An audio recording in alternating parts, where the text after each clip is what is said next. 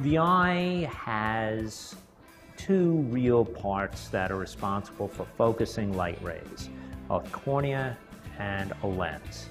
As someone gets older, the focusing ability of that lens becomes harder and firmer. After a lens becomes harder and firmer, it can actually become yellowed and darkened, or parts of that lens can develop obscurations which prevent those light rays from coming in adequately. And so that really is a cataract. It's not something alien to the body, it's the body's own natural lens, the eye's own natural lens becoming clouded, darkened, brown, preventing light from getting in to the retina to be processed by the brain.